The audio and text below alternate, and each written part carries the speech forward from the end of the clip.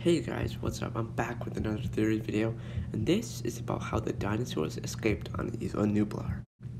So, when Larry was escaping, he could have opened all the enclosures that let the dinosaurs out.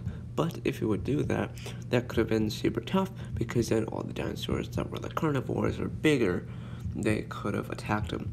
And with Rexy out there, and with Blue out there, it could also be pretty catastrophic. So what he could have done is he could have set a time limit, and that could have allowed him and the others to get off the island and then let the dinosaurs roam free. Other than Rexy and Blue, there are a few other dinosaurs that were released or that broke out due to some event, such as the Indominus Rex broke into the prairie or Gyrosphere Valley.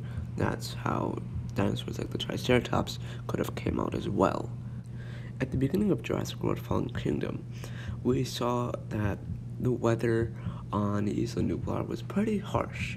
And when Claire and Owen went back to the island to rescue the dinosaurs, we saw that the park was kind of destroyed.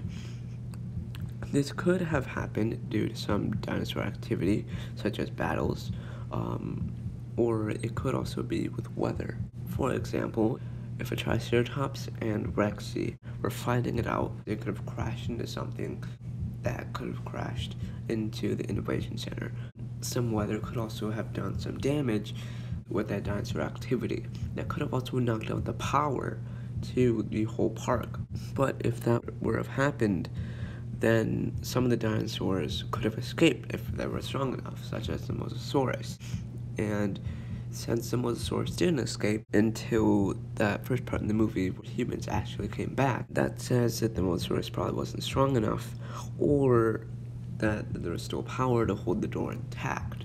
What could have happened is during a fight with two big dinosaurs like a Carnotaurus or even like a Baryonyx, something could have happened and they could have hit something that caused some damage to like an electricity bank that could have cut the power, and that could have created a malfunction in all the enclosures.